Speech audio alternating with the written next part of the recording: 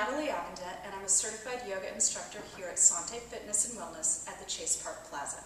Today I want to talk about triangle pose. The one thing I want you to remember in triangle pose is to lengthen from both sides of the ribs. So you're going to start in a nice wide stance. How wide is wide? Ankles underneath your wrists. You're going to think of a long spine rooting your tailbone out through the crown of your head.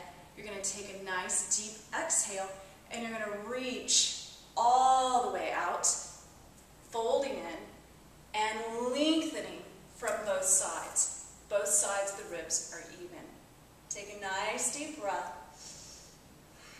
relaxing your shoulders, and then on an inhale, reach all the way up, come back to standing. Then you can exhale and come to the other side. Come practice this pose in one of our mini yoga classes here at Santé Fitness and Wellness at the Chase Park Plaza.